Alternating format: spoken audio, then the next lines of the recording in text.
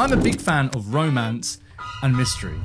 Pairing those together even better, and I think broadly the world is on my side on that front. You pull up Google right now and you search romantic mysteries, the chances are it's going to pull up a long list of great classics, your Hitchcocks, your Bogarts, a lot of film noir most likely. And it's interesting to me that the pairing of romance and mystery in cinema does often tend to be filtrated through a very specific genre lens. Your murder mysteries, crime thrillers, detective, suspect, that sort of thing. I mean, I'm aware I'm talking in very broad terms here, but hear me out. Every now and then a film comes along within those genres that just feels like a bit of a refreshing, revitalizing jolt to the system when you watch it. And that's why today I'm ready to add another film to the long list of romantic mystery classics, and I'm willing to bet you probably have not heard of it.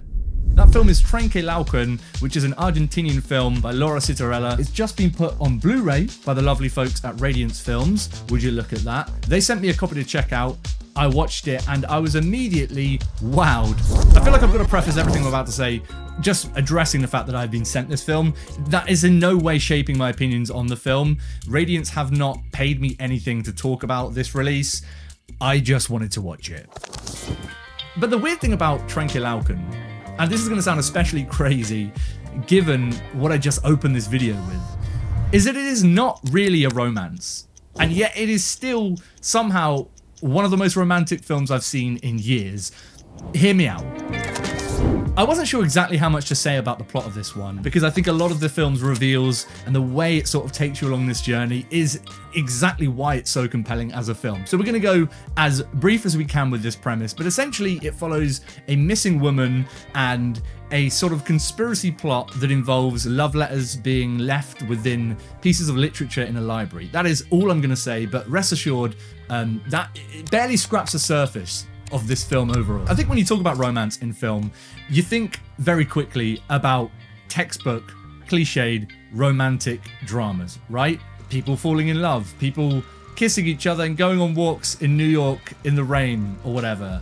I don't know, maybe that's just me, but I think romance as a genre has a very typical look and feel to it, and a lot of conventions and cliches about it. But Laura Citarella, director of Trenque Lauquen and co-writer of the film, is a filmmaker that understands, I suppose, the romance in information and learning things. So what's romantic about learning things? Well, I think at its core, romance is really just about learning something about another person. Relationships growing deeper and stronger as you learn, paving the way for love. And in Trenque Lauquen, with its sort of series of interconnected mysteries and puzzles, for lack of a better word, that's kind of exactly what we're spending the majority of its runtime doing with its characters. Two characters uncovering love letters in literature and kind of growing closer to each other as they do that, or a couple living together and building a home with each other, a group of radio hosts sharing stories together on air.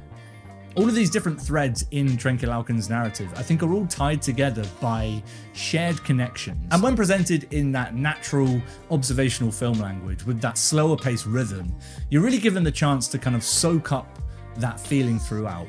A feeling which is, for lack of a better word, deeply romantic. Laura Paredes, in one of the interviews on a disc, describes her character as constantly being on the verge of falling in love with the unfolding story. And that is such an interesting quote. I can't stop thinking about that in relation to Trenque Lauquen. This idea of romantically falling in love, this sort of desire that comes from a mystery. And it's not just falling in love with people, it's falling in love with the ongoing story and the narrative and learning and unfolding things for us on screen. That is what's so deeply romantic about this, but it's so interesting the way that the film is structured as well in that sense, because it uses its first half to springboard itself into a much more mysterious and evocative second half. I feel like I probably should have mentioned a bit earlier on that it is over 4 hours as a film, so if that puts you off, don't let it.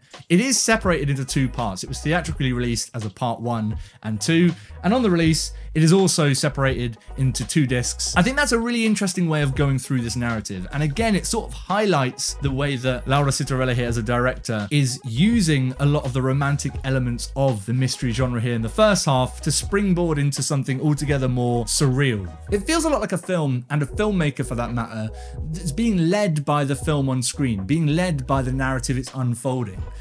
And I think that kind of following of impulse there is itself innately romantic, right? In fact, I'm not sure what's more romantic than wholly giving in to impulse, going wherever a person may take you, or a mood, or in this film's case, a mystery. But it's perhaps one of the reasons why Trenque Lauquen as a film is so uncategorizable, I suppose. I know that I've just spent this entire video categorizing it as a romantic mystery, but honestly, it kind of is not that. I'm only using that as a way into the film. It's the things that jumped out the most to me on first watch of this piece. But there's so many different categories you could begin to slot this film into. I mean, this sort of label of the Blu-ray, for instance, let me read this out to you. Ranked #1 in Cahiers du Cinema, top 10 films of 2023. This astonishing epic has earned comparisons to Twin Peaks and The Endless in its enigmatic storytelling and playful approach to genre.